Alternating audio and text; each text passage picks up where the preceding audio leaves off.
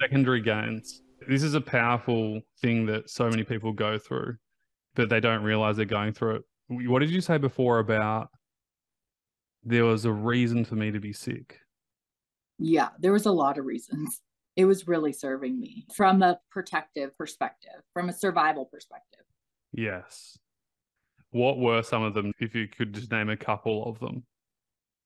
I think there was a few unhealed fears and like trauma and just beliefs about the world. I mean, when I was born, I had a birthmark on my face. I was one of the first kids to undergo surgery. Oh, And right. like it was kind of traumatizing. Yeah, I underwent a ton of procedures as a kid. I was on the news. And so I think I also had the belief that it's not safe to be out there as myself. I had some beliefs like that. And then also just a lot of fears about life, just in general. And I think Mm. that that was one of them, or like people aren't safe, or, I had all kinds of limiting programs that were running. I also was so afraid of confrontation. I was so afraid to say no. So I think that a lot of it was fear. And I think that it created this barrier between me and the world that was like my little safety nook. I didn't actually have to face anything. And I remember so much of your training. You would say, like, once you start to get well, it's not like you just frolic off into the beach. And as soon as I started to get well, I was like,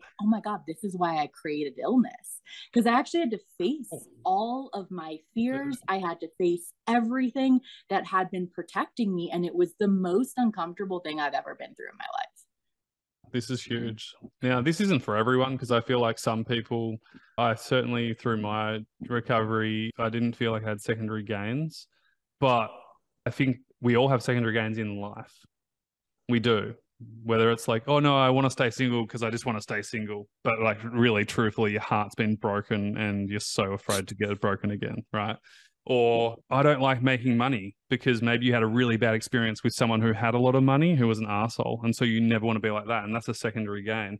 Secondary gains are really useful in some instances. And I loved what you said that it's really a self-preservation act. So it's coming from a place of love. It's a part of you that's trying to protect you, but it's also hindering you from where you really want to be.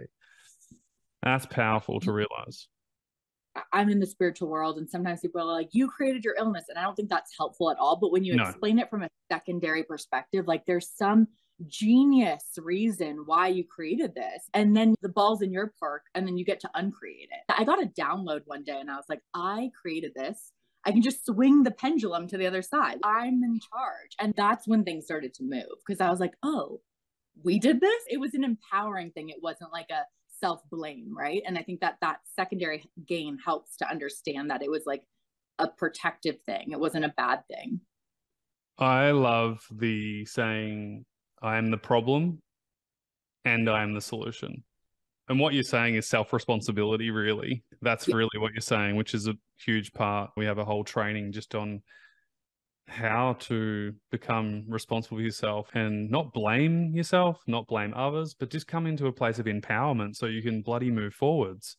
Because until you Yeah. do that, you can't. Like you're literally just You going to can't. around circles. You're a pinball. You're in a pinball machine and you're just going from doctor to quick fix to blame to it's that person's fault. Why me?